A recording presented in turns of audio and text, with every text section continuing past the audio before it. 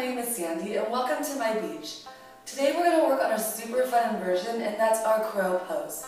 So let's start with one of the most important things, always the core and of course the hands. That's going to take most of the weight in our crow pose. So I want you to pretend like you're using your hands as suction cups, like you're coming up a wall. We're going to press into the pads of our thumbs and the tips of our fingers, and our knuckles are going to lift a little bit, so they're going to look like suction cups. So let's start. Bring the hands in front of you about shoulder distance apart. Find that suction cup sensation and make sure the pads of the fingers are carrying the weight. That will take the pressure from the wrist. The wrist creases are facing the front wall. So bring your booty up, high, yes I said booty.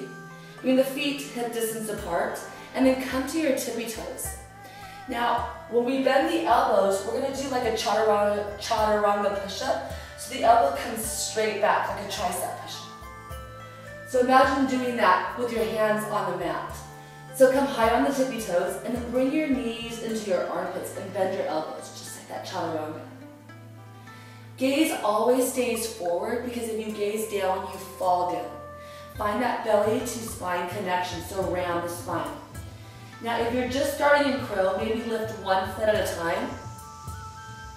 Feel that difference in balance. And then moving on, maybe shift the weight up forward and then just float back and forth. And now we're going to go big. Gaze forward and start to lift the toes. Bring that weight into the pads, suction cup the hands, and then bring the toes to touch.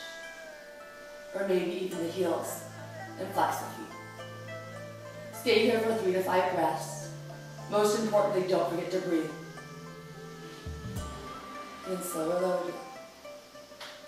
Happy flying.